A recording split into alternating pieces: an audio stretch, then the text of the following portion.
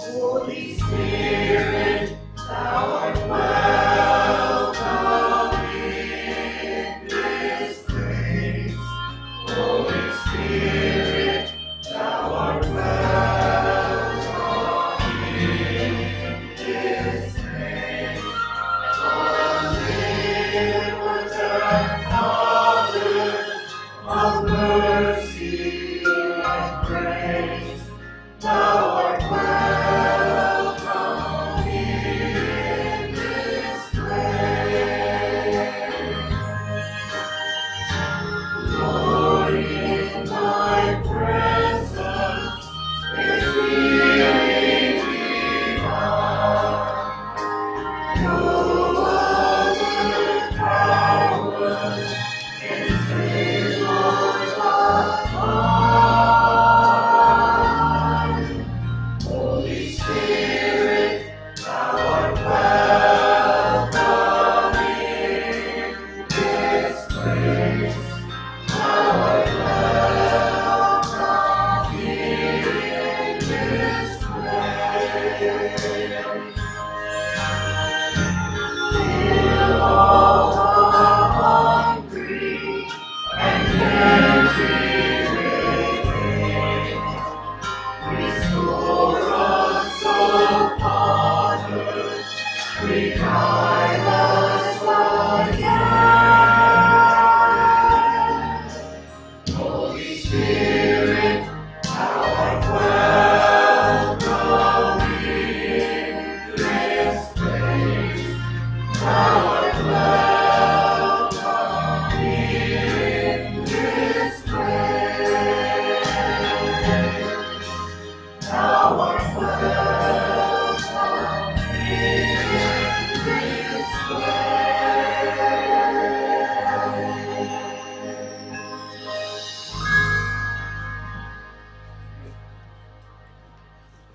Please stand with me, if you will. Let's sing Standing on Promise.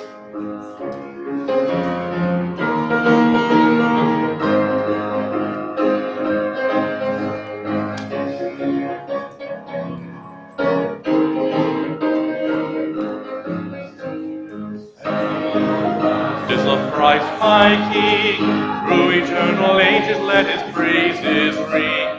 Glory in the highest I will shout and sing, standing on the promises of God.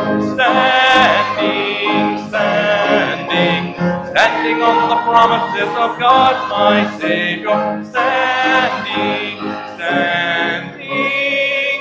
I'm standing on the promises of God. Standing on the promises that cannot fail. When the storms of doubt sail, by the living word of God I shall prevail. Standing on the promises of God. Standing on the promises of God, my Savior. Standing. I'm standing on the promises of God.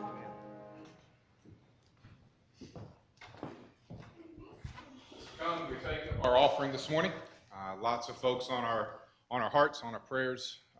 Been asked a couple of different times about Al and Gail. They're down in Florida. Asked how they fared through everything, and the answer is they fared just fine. Matter of fact, I'm working with them, and hopefully here in the next week or so, there is a Baptist Conference Center not too far from where they are that said they had over 100 trees down. I'm going to be trying to get together with several other churches in our association to send down some folks who would be willing to do some chainsaw work. And in case you're wondering, well, I can't run a chainsaw. For every person running a chainsaw, you need about 3 other people. Be clearing brush, pulling things away. So ladies, gentlemen, whoever would like to go, we'll have a set number that we can take.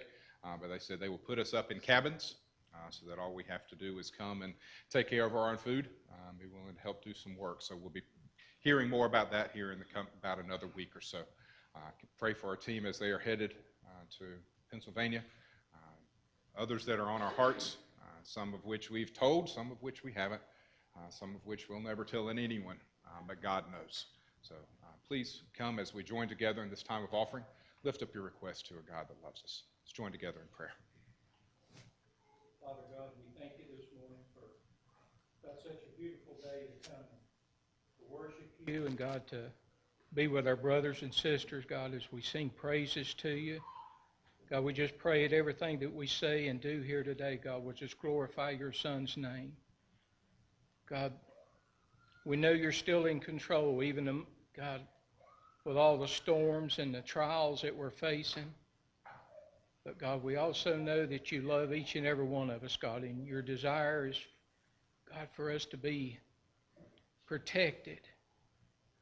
And God, we just praise you this morning, God, for your protection. God, for those that went through the storm, God, that came out. God, for those that are facing surgeries and those that have already come through surgery, God, we see your hand upon them. God, we thank you for that. God, we just thank you for this church. God, we just ask you now, God, to bless this offering. God, may it further the kingdom of your Son, Jesus. In his name we pray this morning. Amen.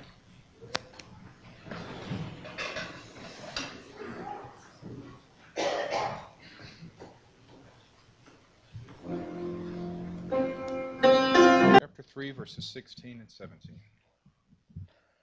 All right. So, okay, you're already standing. All Scripture is God-breathed and is useful for teaching, rebuking, correcting, and training in righteousness, so that the servant of God may be thoroughly equipped and for every good work.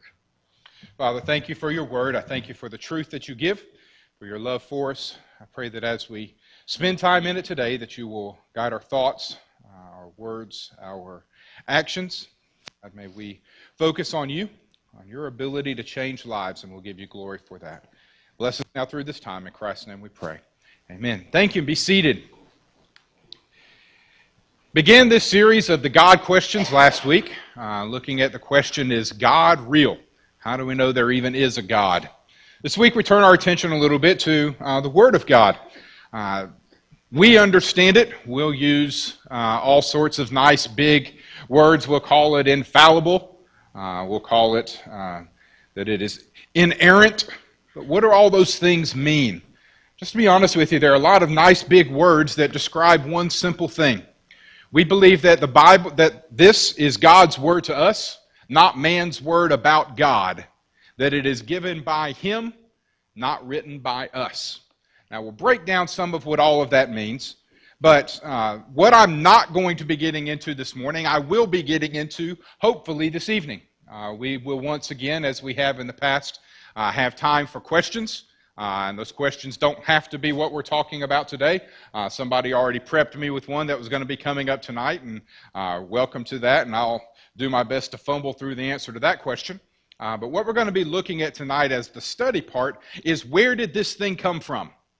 How did we put together this collection of stuff that we call the Bible? Written over some 1,500 years. How is it that what we came to have is the Bible? Why is some stuff not in there? Why are the ones that we have in there included? So we'll be spending time looking tonight at, where did our Bible come from? I've been asked several times over the course of my tenure here, did you teach on where the Bible came from? Well, tonight we'll give that a whirl, so I hope you'll come and be a part of that. But when we begin talking about Scripture, talking about what good is it, passage that is easiest to come to is this one here in 2 Timothy 3:16 and 17. All Scripture is given by inspiration of God, or as Micah read out of the NIV, actually a very good wording of what is there. It is God-breathed. God gave it, but what does that look like? It says it's given by inspiration of God and is profitable, meaning it does some level of good. What does it do good for? All Scripture is given by inspiration of God and is profitable for doctrine, for reproof, for correction, for instruction in righteousness, that the man of God may be complete, thoroughly equipped for every good work. What does this mean when we unpack it? There are other passages we could look at that are equally as important. It says the Word of God is living and active and sharper than any two-edged sword, out of the book of Hebrews. Lots of things describe what it means, but when we get down to the core, the basic of it, what does it mean that Scripture is God-breathed? Or what does it mean that it's given by, I use the New King James, given by inspiration of God? And it is this: we believe in what I will call and what scholars call the plenary verbal concept of inspiration. Now that sounds like a great, strange worded thing that sounds about as good as infallible and inerrant. But what we mean by the concept of plenary verbal is this: God breathed, God inspired the authors. For instance, this is the book that we're reading out of today called 2 Timothy. Who wrote 2 Timothy? Well, you can give the Sunday school answer. Remember last week we talked about what the Sunday school answer to anything is? Jesus. Okay, we can give the Sunday school answer, but the reality is the person who put pen to paper was Paul. Paul wrote the book of 2 Timothy. Well, did Paul just decide that one day he's going to get together and I've got some thoughts about some things and let me write down my thoughts? And we don't believe that's what happened with Scripture. We believe that God worked through Paul, worked through Paul's life, worked through Paul's circumstances, experiences, all the things that Paul knew, all the things that Paul understood, all of his education, but yet it was God who said, this is what you're going to write. And it's not as if there was God dictating it. It's not like Paul was sitting there saying, okay, God, what's the next word you have for me? But, okay, God, we'll write the word but. God worked through him so that it was the author of Paul, as God was directing, as God was inspiring. We're familiar with the term somebody to be inspired. We're familiar with that outside of a church context. You've got a football coach who comes out there and before the team is about to go out, come on guys, we can get them, we can go to them. And he tries to inspire the people. Think of the general before the big war as he comes out there and gives the big speech about how this is the day that we're going to conquer. You have the ladies at the scrapbook function as ladies, we're going to put together 15 scrapbook pages today. Whatever it is, whatever your picture of how that's supposed to look, you get the general idea of inspiration. God said, this is what needs to be said. Paul, this is what you're going to direct. And Paul wrote down, as God would lead, as God would direct, and wrote down this passage here. Well, then he did the same thing for David. He did the same thing for Moses. He did the same thing for Isaiah. He did the same thing for the prophets. Did the same thing through Matthew, Mark, Luke, and John. All of these different things, God gave them the inspiration.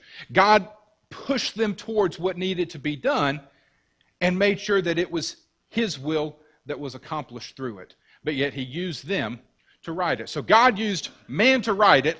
God directed it, what we call the plenary verbal, not dictation, but God used through them to write the Word. Now, what does all of this look like? Well, if you're familiar with this Bible, this one, nice. My wife gets this. I actually have 3 other versions of this exact same Bible. This is my preaching Bible. It doesn't have a bunch of notes. I know some of you are very fond of, Steve, the study Bible that so-and-so wrote underneath it, and this is all of their words that they wrote about what God said. There's a place for a study Bible. This isn't it. I like something thin, nice. It's a leather backing, Holy Bible, New King James Version. Lots of spaces. If you look at all of my Bibles, there will be little dark spots where I hold my place with my finger, and eventually it just gets dark in between there. I enjoy the Bible, but what is it? Well, there are 66 different components of it, beginning in Genesis, Exodus, Leviticus, Numbers, Deuteronomy, going all the way into the New Testament, Matthew, Mark, Luke, and John. It's made up of 66 books. Some of them are very long, like the book of Psalms. Some of them are very short, like the book of Jude. Some of them contain a lot of different teaching. Some of them are just written for a very specific point to a very specific audience to bring about a specific level of change. Paul wrote the book of Philemon, very short book. It was written to a fellow who owned a slave who had run away, and he was telling him, he said, things have changed in life. We need to address the way this is happening for you. And so it's addressed to a specific person for a specific purpose. But there are always applications that we can make. When I spent time in seminary, one of the things that we talked about as we begin looking at what God's Word is, there is one way to understand and interpret Scripture. It only had one original intent for one original author. God wrote it for a specific reason. Now, as best we can when we come to these 66 books, we read that and say, what did it mean? The book of Philemon was written by Paul to Philemon for a specific purpose. What did it mean as Philemon picked up this letter, not in a book like this, but often probably in a scroll, and he picked it up and he read it? What did it mean to him? And there was one interpretation. But there are nearly limitless applications. Limitless applications. Because this same Word of God that meant something to Philemon back then meant something 500 years ago as the Protestant Reformation was getting underway, and it means something today. Now, it meant something different in application to Philemon than it did in the Middle Ages, than it did for us today. If we're sitting here reading a thing and we're talking about Jesus' statement at the Sermon on the Mount, you shall not commit adultery. Jesus says, but I want to tell you, if you look on a woman to lust after her, then you've committed adultery in your heart. Now, in 2017, we may look at that passage in an application and say, you know what, when you cut on your computer, you need to be careful what you look at. When you're driving down the road and the billboards that are there that are showing a really lusty woman who, if you drink this type of bourbon, you're going to be able to get a woman just like her. Okay? You know, you need to be careful what you look at. 500 years ago, that same application was not true. They did not ride their horse and buggy up and down the road and look at billboards. 1,000 years ago, they didn't have to worry about looking at their smartphone and what was going to be on it. Different applications. Same truth. Be careful what your eyes are looking at. But a lot of different applications that we need to understand. So when we begin looking at the Bible, we have some 40 different authors, 66 different books, written over 3 continents and 1,500 years. How is it that we know, by the time you put all of that stuff together, how is it that we know that the Bible is reliable? Is this thing really true? People have looked at it, people have dissected it, people have tried to pull it apart, look at different things. Well, what about this inconsistency? What about this thing that's a problem in Scripture? And they begin looking at it and trying to pull it apart. But folks, I'm going to tell you, what we have as this Bible here, and we'll look at it more tonight, is in basically the exact same form that we had it 1,900 years ago.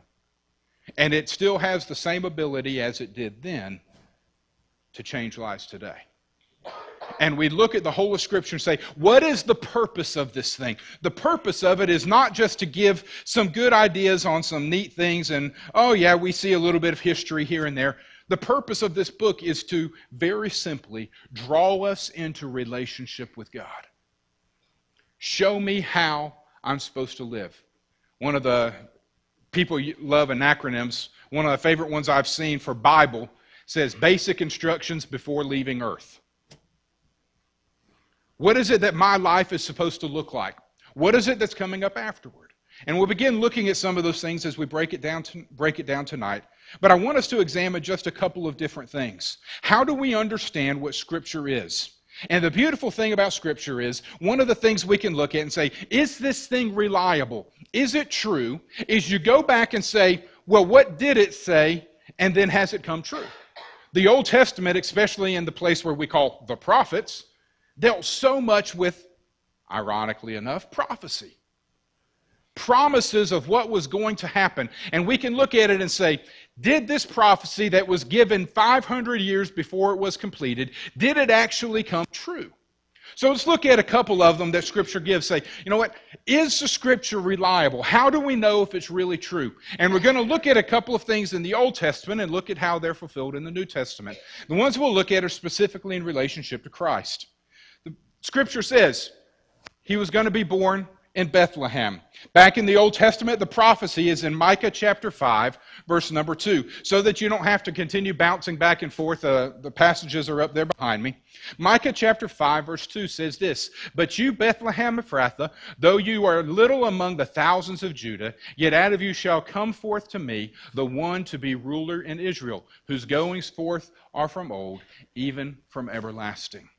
There was the promise that this little town of Bethlehem, which just to be honest with you was a nothing place. Bethlehem was basically like saying the next president of the United States is going to come from Penrose. Hogtown. Okay? Hogtown is going to be the birthplace, and it says that 500 years previous. 500 years from now, this great president who's going to help lead our nation is going to come out of this little city that nobody's really ever paid much attention to. That's the picture of what Scripture says. Did it come true? Yes. Matthew chapter 2, verse 1. Now after Jesus was born in Bethlehem, 500 years previous, there's a promise it's going to come out of Bethlehem. Now if he'd have come out of any place else, then that prophecy is not true. And if that prophecy is not true, how is it that I can trust the rest of it? Scripture is perfect in its fulfillment. The second one, the Messiah would come from the tribe of Judah.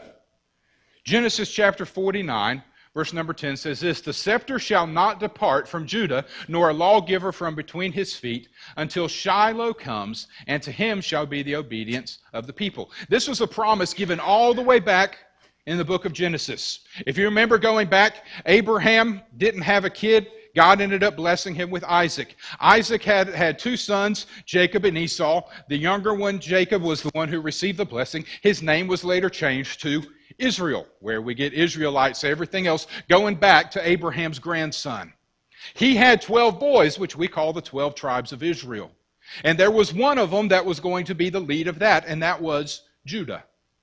So all the way back 1,500 years before the time of Christ, there was the promise that out of this tribe of Judah was going to come up this one who was going to be the promised Messiah. And he's going to be the one that's going to rule forever.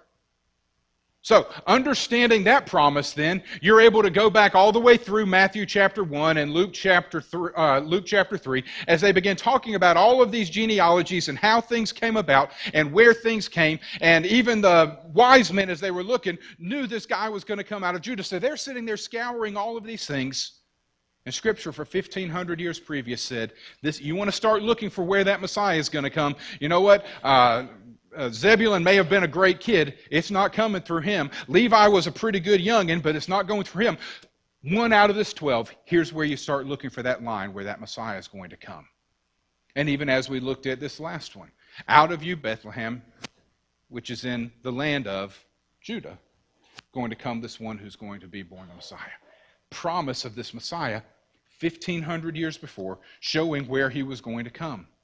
Now, as Jesus was about to go into Jerusalem to be crucified, if you're thinking about a guy going to be crucified, and he's being marched into town, how is he going to go into town? Guy that's going to be crucified, generally considered not going to be heralded as a great king, as a great man. As he goes into town, probably going to be in shackles, probably going to be beaten, probably going to be scourged. How did Jesus go into town as he was heading to Jerusalem? Scripture says he was praised. He's going to be riding on a colt, coming in as the conquering Messiah.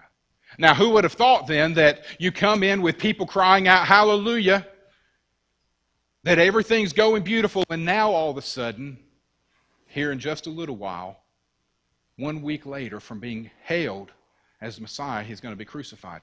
Two things are radically inconsistent except for the fact that the Old Testament prophesied that was what it was going to look like, and it came true. In Zechariah chapter 9, verse 9, there's the prophecy that this Messiah was going to come in riding on a colt. And it says this, "Rejoice greatly, O daughter of Zion. Shout, O daughter of Jerusalem. Behold, your king is coming to you. He is just and having salvation, lowly and riding on a donkey, a colt, the foal of a donkey." That given the promise all the way back in the book of Zechariah, this is going to happen. Zechariah, one of the later prophets written some 400 or so years prior to the time of Christ, talks about this Messiah coming in Jerusalem riding on a colt. Did it happen that way? Luke chapter 19, verses 35 through 37, it says, "Then they brought him to Jesus," him being the colt, "and they threw their own clothes on the colt, and they sat Jesus on him. And there went Jesus riding into Jerusalem, soon to be crucified, but at this point hailed as the king." What else? Messiah would be betrayed for 30 pieces of silver. Zechariah chapter 11, verse number 12 says, "Then I said to him, if it is agreeable to you, give me my wages, and if not, refrain." So they weighed out for my wages 30 pieces of silver. Now, what was this in prophecy to? This was in prophecy to this Messiah was going to be sold. I'm bringing you somebody, give me my wages for bringing you this slave. And what was the weight going to be? 30 pieces of silver. Is that what happened? If you remember, as Jesus was being betrayed, Jesus has gone to the high priest and said, "You know what? You're looking for Jesus. I'll give him to you, but there's going to be a price for it." And you know what the price was? The same 30 pieces of silver. Matthew chapter 26, verses 14 and 15. "Then one of the 12, called Judas Iscariot, went to the chief priests and said, 'What are you willing to give me if I deliver him to you?' And they counted out to him 30 pieces of silver." Scripture is true over and over and over again. The promises made 500, 1,500 years prior, now coming up to the time of Christ, are held true to the letter. Are there others? Did I just pick out the 4 instances in the entirety of Scripture that happen to work out right?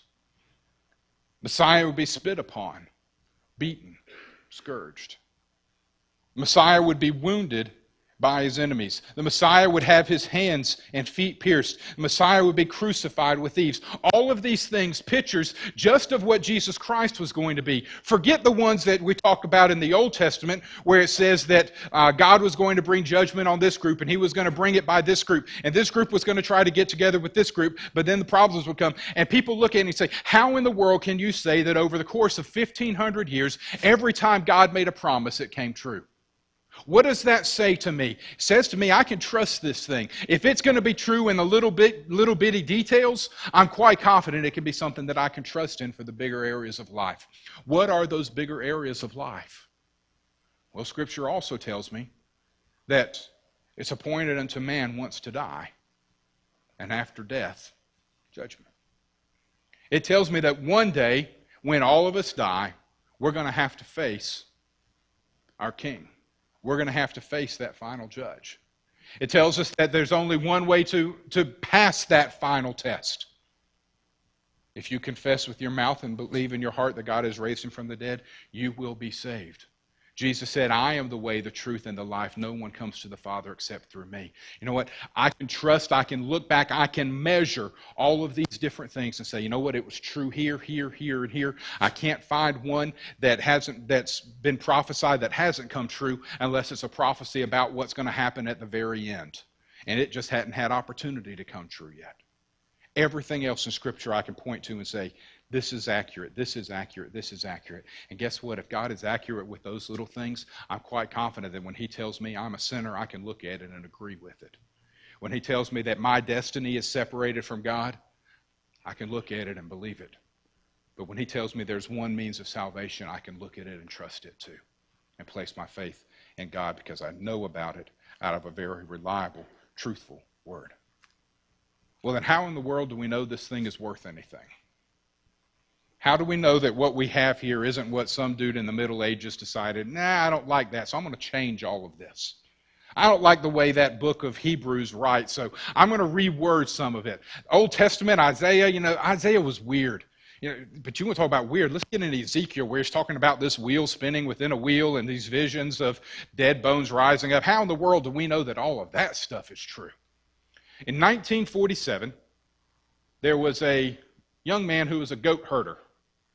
And he lost one of his goats. And there were caves all up in this area, and he took a rock and when you throw a rock and hit a goat, it makes a certain sound. I will trust some of you to try to duplicate that sound better than I'm going to try to do, but you can imagine it's not a pretty one when a goat gets hit with a rock.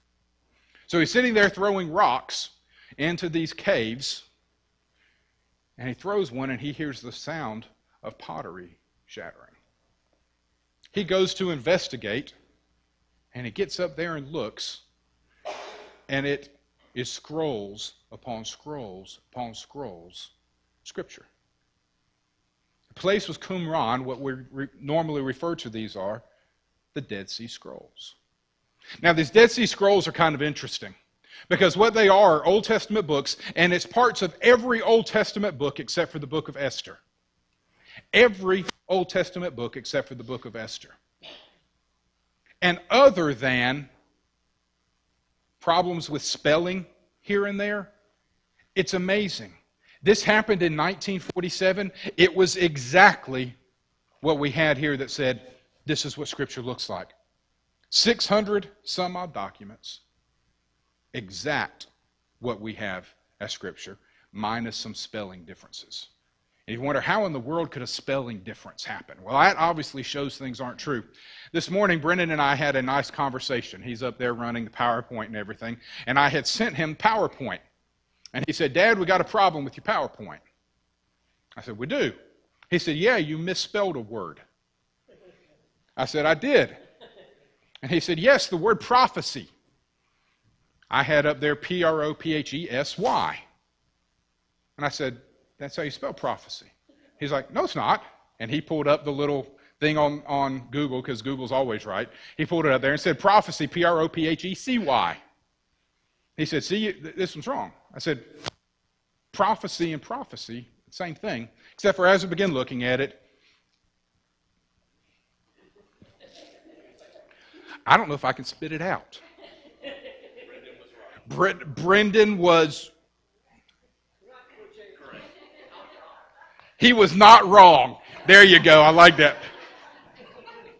P-R-O-P-H-E-S-Y is the verb form, to prophesy about something. Something that is written, the noun form is a prophecy with a C-Y. My son was correct. There you go. Merry Christmas, I love you. Yes, thumbs up. All right. Now, how in the world could you make that mistake? Prophecy and prophesy, same concept. S-Y is the verb, C-Y is the noun. I've been studying Scripture for 30 some odd years. I messed it up. How in the world can somebody write P-R-O-P-H-E-S-Y rather than C-Y? I think you can see it's not really all that hard. So as we're sitting here looking at, is this thing reliable? Guy throws a rock into a cave, finds 600 scrolls that, other than little spelling variances, are exactly what we have here as Scripture. Kind of hard to say, well, you know, this thing's been changed so many times. Mighty consistent for scrolls having set up someplace for 1900 years that show Scripture is trustworthy. So then why do we have it? What's the purpose? What is it good for? I believe that Scripture is very practical. I believe that it has some very important things. This passage here in 2 Timothy 3:16 and 17 lists a few of them. It says it's profitable. How is it profitable? How is it practical to our daily lives? It's profitable for doctrine. What is doctrine? Doctrine is teaching. Doctrine is that thing that I have to understand and learn. Now, every pastor understands that when you use that word doctrine on a Sunday morning, all of a sudden people switch to saying, man, I wonder if Carolina's going to win that ball game today. Man, wonder what my wife has fixed for lunch. I wonder if what I've thought about my wife today, if she's even going to fix me lunch. You know, and we'll start sitting here thinking about all the things. Man, what in the world happened to LSU yesterday? You know, and we'll start sitting here thinking about all these different things because pastors use that word doctrine. Doctrine is that boring, horrible, terrible stuff that the Bible tells us all about. And I don't believe so, because what doctrine is, what that teaching is it helps me understand what I believe, the content of our faith. How do I know who God is? I didn't figure out God on my own. I'm not that big enough. I'm not that smart enough. I'm not that strong enough. How do I understand it? Get it from what? From God's Word. How is it that I understand my condition? Because God's Word. How is it that I understand what's going to happen one day? Because of God's Word. I look at it and it gives me the content, help me understand what it is that I believe. Why is that important? Because if it's not important for you, it's not going to be important for your kids. It's not going to be important for your grandkids or so on. And it's amazing what begins to happen as biblical literacy declines. You want to understand what the decline of biblical literacy looks like? Begin looking at what's happening in society today. And as we begin looking at life and looking at what's going on, and you can point back to a time where it says, you know what? School kids aren't having enough information. They don't have enough resources in their classrooms. So Congress decides it's going to get together, put up money to purchase 250,000 Bibles to be distributed in the schools.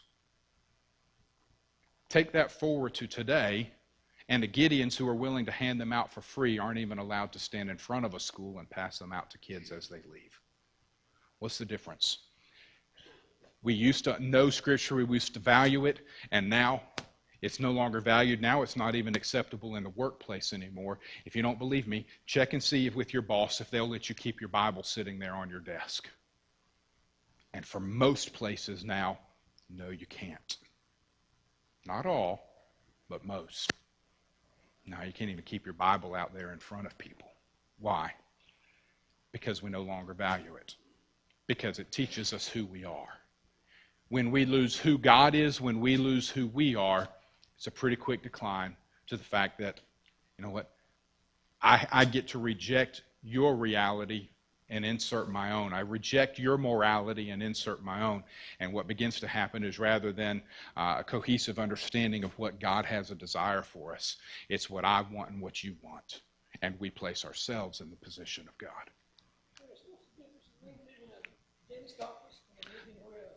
Ask that question tonight, John. I'll be happy to answer it. It's not the exact time or place, but bring that question tonight and we'll deal with it. All right? It says it's profitable for doctrine and then for reproof. What is reproof? It shows me where I'm wrong. It shows me where these things are that I am in error. Now, nobody today likes to know that they're wrong. Nobody likes to be told that the word that needs to go up on the screen for prophecy is spelled with a CY rather than an SY. Nobody likes to be told that. Why? Because it hurts our pride a little bit. But guess what? We all have areas where we fall short. Scripture shows those to us.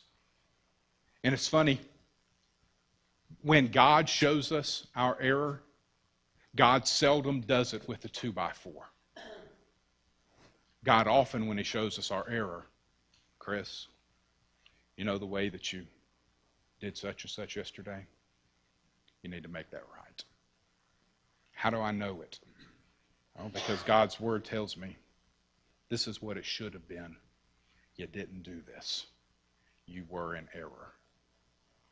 It's good for reproof.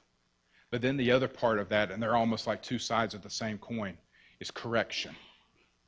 It's not enough for somebody to say, hey, you're going here, but it's wrong. Okay, what do I do? And I'll give a picture of that. I've got a phenomenal stepfather, Steve Farmer. Love the man. Good, godly man, loves his family. He was a stepfather, and he did not come into my life at all until I was in the 4th grade. Didn't come in to be married to my mom until I was in the 8th grade. Prior to that, I had a father who left, abandoned, and tried to have my mother killed. I had a stepfather who, when my sister ended up diagnosed with cancer, he left because he couldn't handle it. And then it was just me and my mom. Did not have a father until I was in the 8th grade. Scared me to death when my kids came along. because all I had was negative examples. Well, I don't want to be the guy who hired a hitman to have Katina killed. Don't want to go that route. I don't want to be the guy who had so little care that he abandoned his family. I don't want to be this. And it's hard to navigate life when all you have are the negatives. Okay, I don't want to step here because this is bad. The problem is it leaves everything else. And I wasn't quite sure where to step.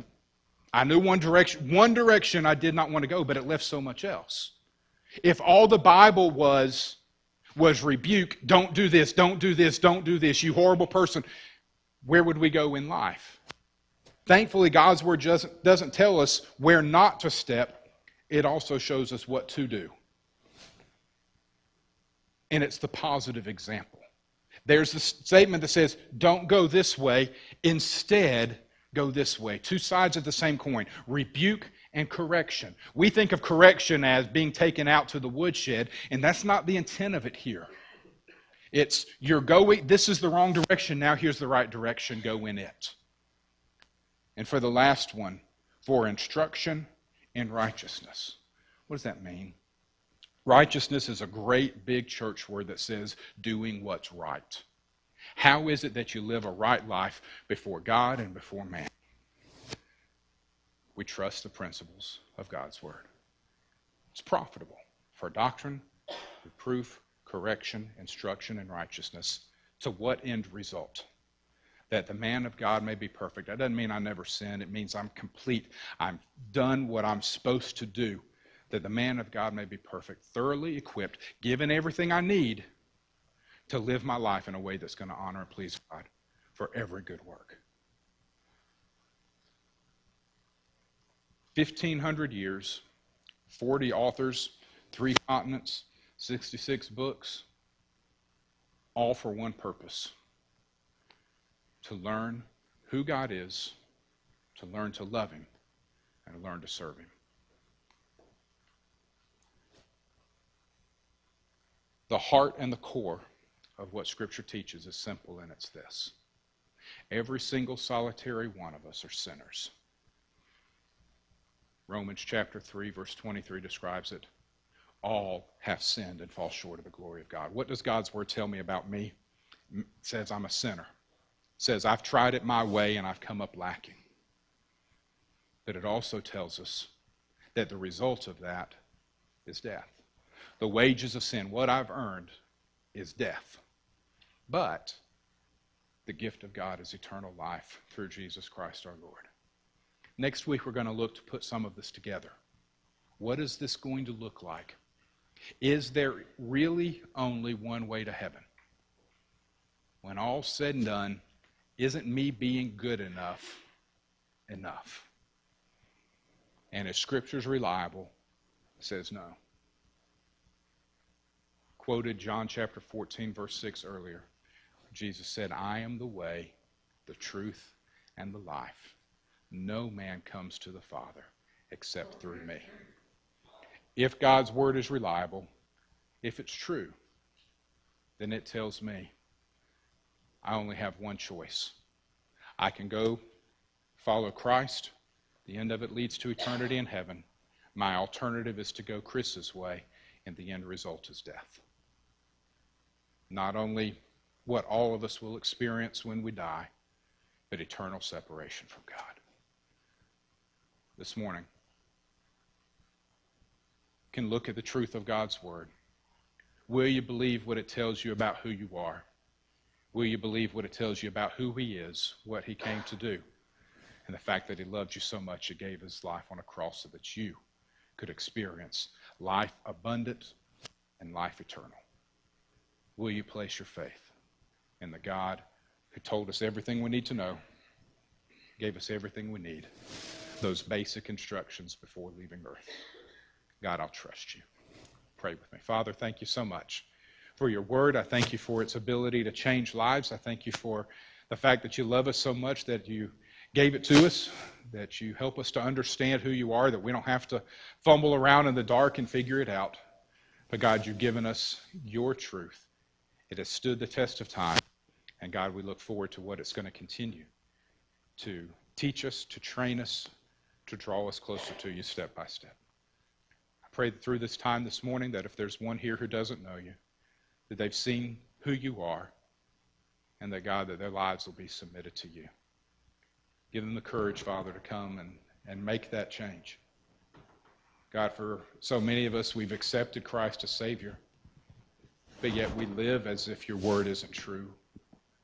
Because, God, we continue to do things our own way and say things, do things that we know are 100% contrary to your word, but, God, we still live that way anyways. Give us courage this morning, Father, to repent, to come back to you in a way that's going to bring you glory. Use this time. Speak to our hearts. Give us courage to respond. In Christ's name we pray. Amen. If there's a decision you need to make, something you need to do, come down. Pastor Mark and I will be here. We'd love to talk with you, pray with you. Come, pray, whatever you need to do. You be obedient as God calls. Please stand with me as we sing. How firm a foundation, ye saints of the Lord, is laid for your faith in his excellent word. What more can he say than to you he has said? To you who for refuge to Jesus have fled. Fear not, I am with thee, O be not dismayed, for I am thy God, and will still give thee aid. I'll strengthen thee, help thee, and cause thee to stand, upheld by my righteous, omnipotent hand. When through fiery trials thy pathway shall lie, my grace all sufficient shall be thy supply. The flame shall not hurt thee, I only design thy dross to consume, and thy gold to refine. Hope that you'll come out this evening. Look forward to our time together studying where in the world did we get this thing? How did it end up in the form we have it? Through councils and writers and everything else. We'll look forward to that time tonight. So hope that you'll come and be part of that. Pastor Mark, give us what we need. All right. Make sure to bring your questions too as we begin that in-depth look at where the Bible came from this evening at 6 o'clock. And, of course, 7 o'clock on Tuesday evening. You can come to one or both. I assure you they will be different. So, and as you're going, I just want to remind ladies, stop by the welcome desk, check out what's going on with the women's ministry. There's much to be involved with, much to plug into, and we'll see you back this evening. Join me in prayer as we leave. God, we thank you again for who you are, for your truth and your word. God, that you, through your omnipotent hand, through your foreknowledge, for your strength, God, you've allowed us to have access to your word, the saving truth and knowledge of Jesus Christ. Lord, I just thank you for that truth this morning. And I pray that as we leave here, God, may our hearts and our minds just be drawn to you. We thank you and praise you and love you. In Jesus' name, amen.